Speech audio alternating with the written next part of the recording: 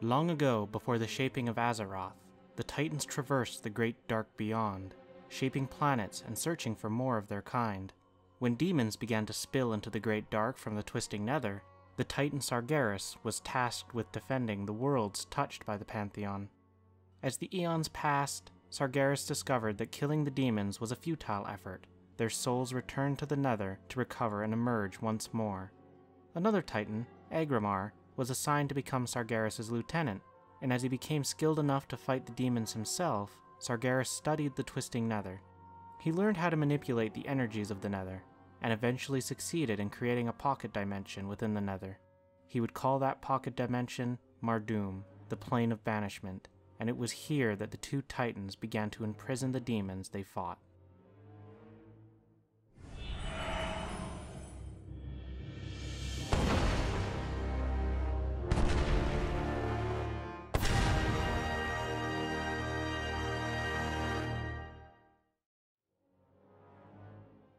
Mardum would eventually become saturated with demons, their fell energies overflowing. The volatile energies created tears between the Great Dark and the Twisting Nether, and soon the prison world would be seen from the far reaches of the Great Dark as a massive, verdant star. As time passed, the threat the demons posed to the universe lessened, Mardum serving its role effectively. And then another threat emerged, greater than even the demons of the Twisting Nether. Outside the realm of the physical world, light and shadow reside in their purest forms. Within the shadow, also called the Void, exist monstrous beings of energy beyond mortal comprehension. These beings observed the physical realm, seeking to twist it to their own purposes. They discovered the Titans and began to enact a plan to corrupt one of their kind. They released the old gods into the universe, physical manifestations of shadow, with the goal of finding a slumbering Titan to bend to their will. Alone, Sargeras stumbled upon a world corrupted by old gods. He discovered, to his horror, that a world soul slept at the planet's core, a Titan waiting to be born. Torturing Nazathrim found basking in the old god's radiance, Sargeras learned of the extent of the Void Lord's plans. The terror of a Titan corrupted by the Void was so great, Sargeras made a fateful decision. He cleaved the world in two, killing both the old gods and the slumbering world soul. Soon after, the Pantheon convened, and Sargeras confronted his peers with the threat the Void Lords posed. The rest of the Titans turned their backs on Sargeras, unable to condone the murder of a world soul, and directly opposed to Sargeras' plan of action. To Sargeras, the most effective way to rid the universe of the Void Lord's corruption was to systematically bring about the extinction of all life in the universe, and hope that new life, free of corruption, would arise once more. When the Pantheon refused Sargeras' plan, the Titan warrior left, frustrated, to go meditate on the problem at hand. As Sargeras meditated, it became more and more obvious that the only way to save the universe was to purge it. To this end, he needed an army, unstoppable and endless and seething with rage for the physical realm. There was only one place Sargeras knew to find such a force: Mardum. Sargeras traveled to Mardum and found the dimension a seething nightmare of fell energy. He took his creation and tore it asunder. The resulting explosion would change the Titan forever, infusing him with the volatile fell energies he had opposed for so long. Demons poured out of the rift created between dimensions, and waiting for them was Sargeras. He infused the demons with his own power and gave them an ultimatum: serve him or be destroyed forever. For Sargeras had learned the secret to extinguishing the spirit of a demon for good. Thus, Mardum was transformed from a prison to the birthplace of the Burning Legion. The remains of Mardum, the Shattered Abyss, would be a bastion of Legion power for many ages. It was here that Sargeras left his Sargerite keystone, in the care of Brood Queen Tyranna. The keystone serves as a key to any number of Legion-controlled worlds, a powerful tool for the Legion, and for any seeking the Legion's demise. And thus, it was stolen. When the combined forces of the Shatar assaulted the Black Temple, Illidan Stormrage sent his Illidari through a portal to Mardum with the intent of taking the keystone for himself. The keystone, he says, is instrumental in his plan to destroy the Legion once and for all.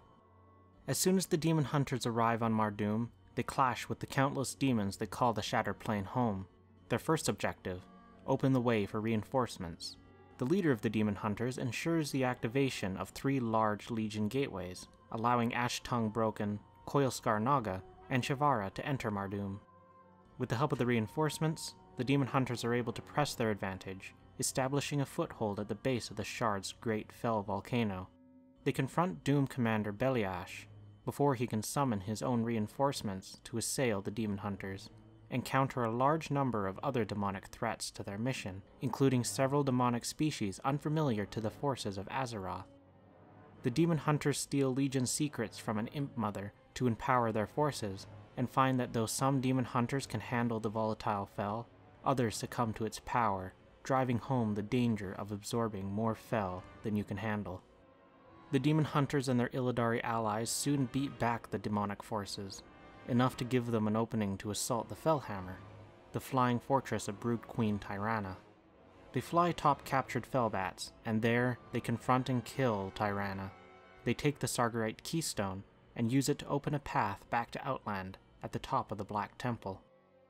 Maiev is waiting for the Demon Hunters' return, having defeated Illidan with the help of the Shatar. She imprisons the Demon Hunters, taking them to the Vault of the Wardens, on the west edge of the Broken Isles on Azeroth. There they are trapped for many years, and the Sargerite Keystone is kept hidden. Years later, the Legion's third and most explosive invasion rocks the face of Azeroth. Gul'dan, arriving on Azeroth from another timeline, breaks into the Vault of the Wardens, using the power of his newly corrupted ally, Cordana Felsong. Amongst the chaos of a demonic attack, the two are able to find the body of Illidan Stormrage and take it for the Legion's plans. The captured Illidari are woken to help fend off the demon invaders, and help quell the various threats that have escaped their prisons. They are unable to stop Gul'dan and Cordana before they escape, and instead focus on breaking free of the vault themselves. 2 of the released Demon Hunters, Kain Sunfury and Altruis the Sufferer, cannot see eye to eye. Kain believes in Illidan's leadership, whereas Altruis betrayed the Illidari many years ago, believing that Illidan had become as corrupt as the demons he fought. He killed a number of his brethren before retreating to Nagran to help fight the Legion in his own way, and eventually became imprisoned in the vault. The leader of the Demon Hunters is forced to choose a lieutenant from the 2 bickering Demon Hunters, before surfacing from the vault and meeting Khadgar.